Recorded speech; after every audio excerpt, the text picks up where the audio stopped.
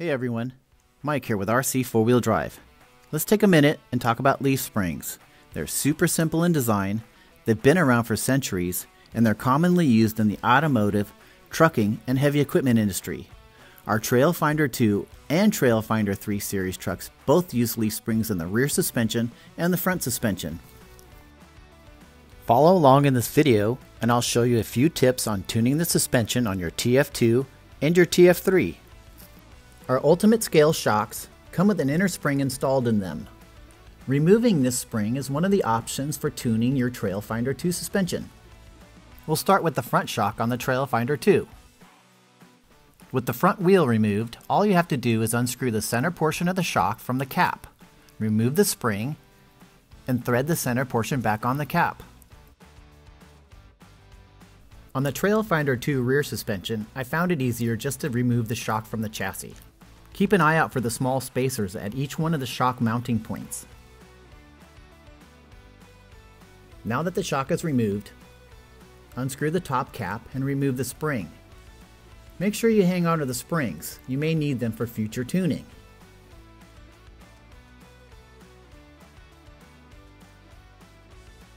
I'm going to remove the springs from the other two shocks and do a quick test.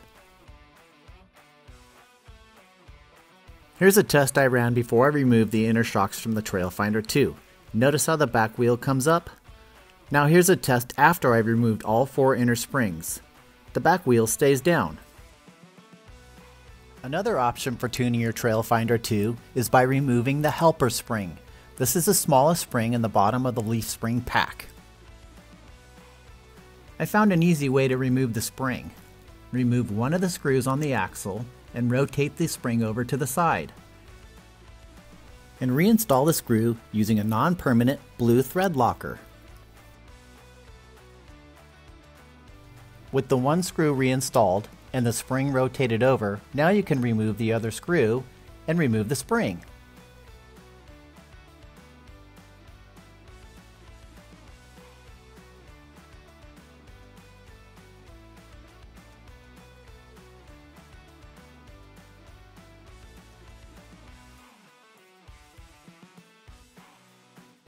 Reinstall the rear shock using the small spacers and repeat the steps on the other side of the chassis. Keep the inner spring and the helper spring in a safe place for future tuning. That wasn't too bad. I'm going to remove the helper spring from the other side. Watch how easy it really is.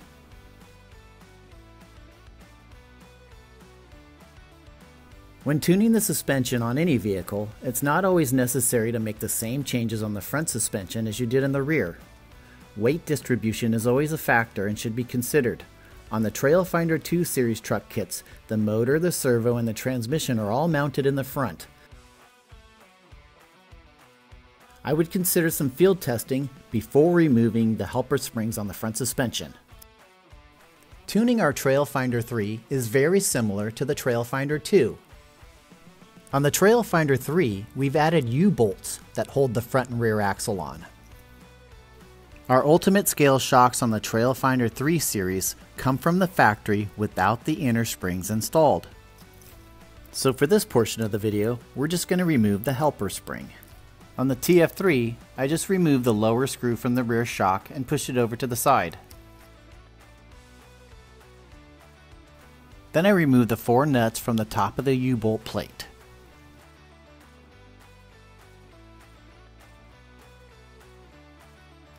Next, remove the screw in the U-bolt plate that holds the leaf springs in position. Now you can slide the helper spring out of the pack, reinstall the center screw on the U-bolt plate, and evenly tighten down the 4 nuts.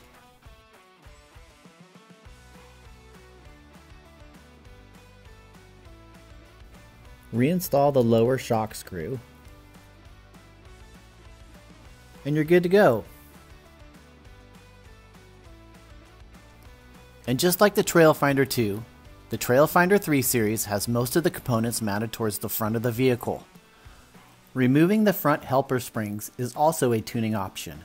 If you choose to do so, follow the guidelines that we did for removing the rear springs and you'll be in good shape.